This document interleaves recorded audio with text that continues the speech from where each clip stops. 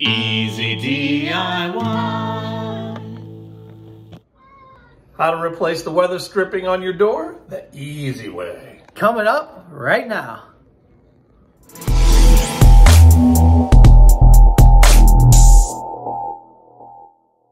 What's going on, guys? Welcome back to another episode of Easy DIY. I am Ethan. And I'm Ron.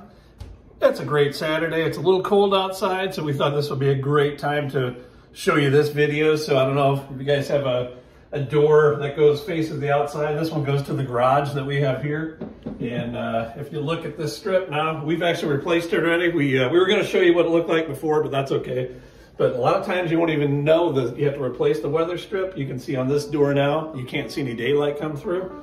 Before we did the replacement, there was a lot of daylight coming through and a lot of wind coming through in that cold air. So if you want to keep the heat in and the cold air out during the winter and the reverse during the summer, stay tuned. We got you covered. Alright, so for this project, you're going to need a piece of weather stripping. I'm pretty sure that this piece is around like 76 to 80 inches. But it depends, you know, the size varies that you can buy.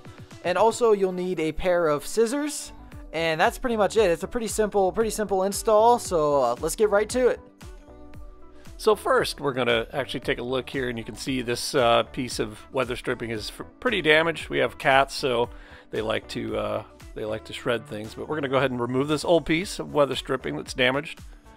And this will be the piece that we're going to cut here in the next step and fit. And we should be in good shape. So now we have our new piece of weather stripping. You can see the one side has a rubber type insert.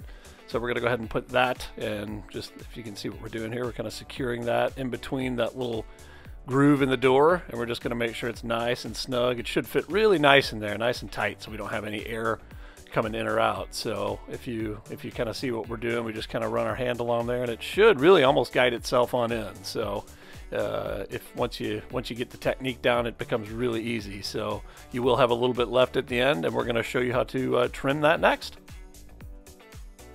So we have the new weather stripping installed. We have a little bit left here at the end, so you just want to kind of eyeball that and take a nice sharp scissors. You can see we're just going to cut that extra off, and it should just fit nice and snug. Again, the idea is to not have any space. You know, when you close that door, you shouldn't see any light coming through at all, and we'll have a good install. Okay, so now the new weather stripping's installed, it's trimmed. When you close the door, you can see no light comes through at all. It's nice, it's clean, so we won't have any air coming in and out. Great job, looking good.